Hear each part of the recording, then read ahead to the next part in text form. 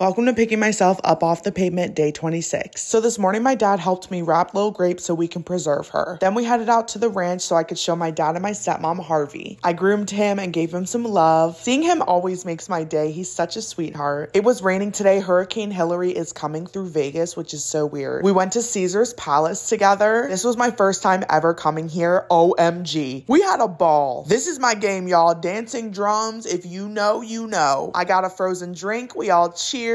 My dad had us on the floor laughing. I don't think there's really a question of whether or not I'm extra. He played some slots. Listen, I'm telling you, baby. If we would have gone straight to the forum shot, I'd buy you some jewelry.